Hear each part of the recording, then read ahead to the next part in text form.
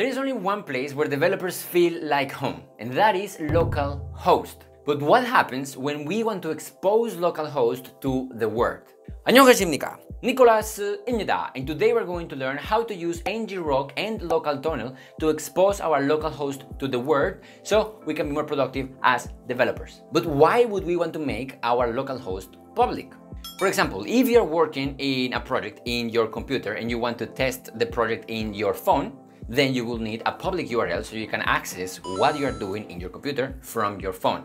Or let's say if you're working for a client, or if you are in a hackathon and you want to show people your work and you want them to test what you are doing without having to pay for a server and upload the code to the server, then you will need to expose your localhost so you can get a shareable URL so people can just go there and test what you're doing. You're basically making your computer into a public web server. Also, for example, if you are working with social authentication and you are making Facebook login or Instagram login or Kakao login and whatever, and those websites ask you for the URL of your application to redirect you back after the login is completed, or if you are building a chatbot with Slack or Telegram and you need to listen for some webhooks in your application, you will need to expose your localhost to the public internet to be able to test all those things. I could keep giving you more examples, but the point is, exposing your localhost to the world will be something that you are going to eventually need when you're building something on the internet. It especially helps a lot when you want to preview or when you want to test some integrations with other websites. So we're going to get started by looking at ngrok, which is free but limited, and then we're going to look at local tunnel, which is free and unlimited. To expose your localhost using ngrok, first go to ngrok.com, create an account and log in to your dashboard. Then download ngrok for your computer and unzip it. Then, using your console, navigate to the folder where you unzipped ngrok and connect your account with the command that you see in the dashboard. Done! You are ready to expose your localhost. Now, keep in mind that ngrok is not a command in your console. ngrok is a file. So every time that you want to run ngrok, you have to go to the folder where the ngrok file is, and you need to run it from there. Now it's time to expose your localhost to the world. Now to do this, first of course, you have to have a server already running in your localhost. And to expose it, all we have to do is run ngrok followed by the command http and then the number of the port where your server is running. So if you have a server running in localhost 4000, you will run the command /ngrok and then http 4000. Once you do that, your console will turn into this. Here, as you can see, you will find the public URLs that are exposing your localhost. One is http and the other one is https. On the lower part, you will see a log of all the connections happening to your server. If you want to see more information about each request, click on the link that says Web Interface. That will take you to a page where you can see more information about your requests. You can even replay them, and you can even modify the headers if you need to.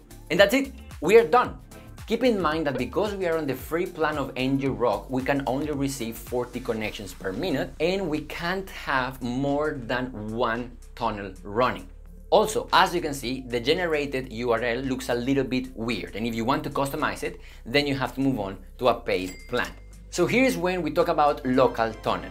Local tunnel has no connection limit, there is no need to create an account, and we can even customize the URLs that we get for free. Local tunnel is a Node package, so if you want to use local tunnel, first of course you have to have Node.js and npm installed. Then to install local tunnel, all we have to do is run npm install -g local tunnel to install it globally. After it's installed globally, all we have to do is run the command lt in our console, followed by -- port and then the port number that your server is running on. To customize the domain that you get, you can also use the -- subdomain flag and you're good to go. So for example, if I had a server running on the port 4000 and I wanted to get a URL with the subdomain Nico, let's say, I would run the command lt --port 4000 -- subdomain Nico. When you go to the local tunnel URL for the first time, you're going to see a message. Just click on the blue button that says continue and then you are good to go. So what is the point of using ngrok if local tunnel is for free? Local tunnel is a free and open source project. This means that it's being run and maintained by volunteers and awesome people for free again. So sometimes the server can go offline until they fix it. Instead, ngrok is powered by a company. They want money, so they will have more reliability. ngrok also has, as you saw, a very nice web interface where we can inspect, replay, and modify the requests. So this is very helpful when we are debugging. And if you are in one of their paid plans, you can do even more configuration to the tunnel. For me personally, I use local tunnel most of the time because it's free and I can get very pretty URLs, but sometimes I use ngrok when local tunnel is down or when I want to be able to inspect the requests and debug and do all that stuff. But apart from that, I use local tunnel most of the time. And that's it for this video. I hope that you learned something new. As you can see, it's a very useful thing to be able to expose your local host to the world for testing, for debugging, and for previewing your work. So I hope that now you learned something that makes you more productive as a developer. Thank you so much for watching this video. Stay healthy, be happy, eat kimchi, 감사합니다, 사랑해요. See you on the next one. Bye bye.